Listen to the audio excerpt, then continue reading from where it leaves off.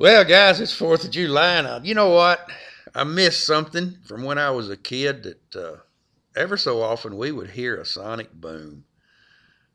Jet go screaming across way up there and boom, it's break the sound barrier. Yesterday, the reason I'm bringing this up, yesterday at Bella, I was at work, and Cheryl, one of the owners, come back and I said, Cheryl, you ever heard a sonic boom? And she hasn't, being a lot younger than me. And thought, that's just something that, I don't know, it just struck me as odd.